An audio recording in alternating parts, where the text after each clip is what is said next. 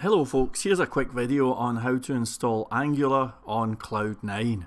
So I'm just going to create a new workspace and I'm going to create a workspace name. I'll just say test Angular workspace. Add in a description, whatever works for you. We are going to make this a blank workspace and then click create workspace. By the way, there's a thing out called Stack Blitz which looks really amazing. They're just short of a couple of features, but keep an eye on that because I think it could be really good. But in the meantime, I think that Cloud-based seems to be, or Cloud9 rather, seems to be an okay option. Anyway, it's creating a workspace. There we go, our workspace is created. Now I'm going to type in nv, oh, pardon me, I'm down here, nvm install node.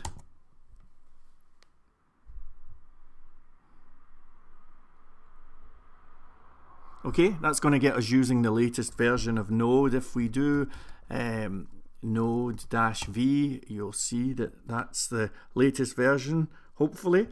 Then we are going to do npm install g npm. And the reason we're doing that is just to make sure that we've got the very latest version of npm up and running.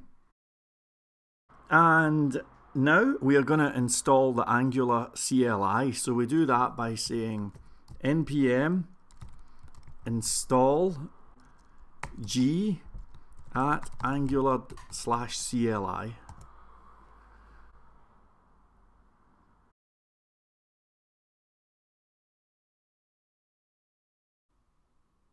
Okay, now we're going to create a new Angular project, so that would be something like ng new, and I'll call this one my Angular app rather. Create a new app. Okay, now I actually like to add this routing flag in. That's just me. You don't need to add that in, okay? But I like to do that. It's just the way I like Angular to be. So here we go. Okay, we're nearly there. So now I'm going to change into that drive. So cd my Angular app.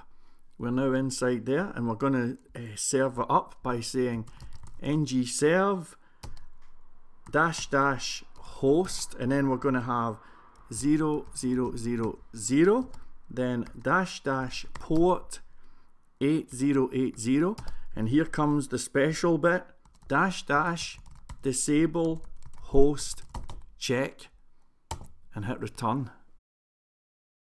Okay, that's looking good. So now I'm going to preview this in the browser by going up to preview and then preview running application. Okay, that's excellent. Now I'm going to, just to prove that this is all working as it should, I'm going to go into app.component.html, and actually let's break this screen into two here so that we can keep an eye on everything. So in here, over here rather, I'll just say hello you. Okay, here we go. So I'm saving it, and if you keep an eye on the right hand side, you'll see the auto reload works just fine. Anyway, that's us. If you enjoy this kind of content, then please subscribe, like, and all of that. It really helps, it keeps me motivated, so I appreciate all of that. Good luck with your coding. I hope you build something amazing.